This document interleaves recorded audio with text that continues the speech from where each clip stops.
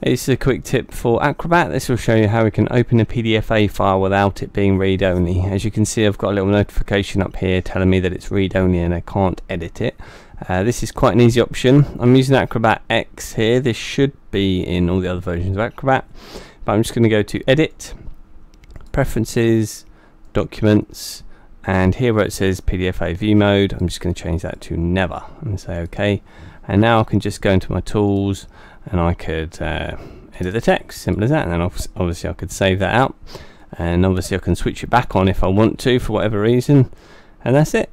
Hopefully this tip's been useful to you. If it has, please give me a thumbs up, or if you'd like to subscribe to see more of this sort of thing, please do that. Thanks for watching.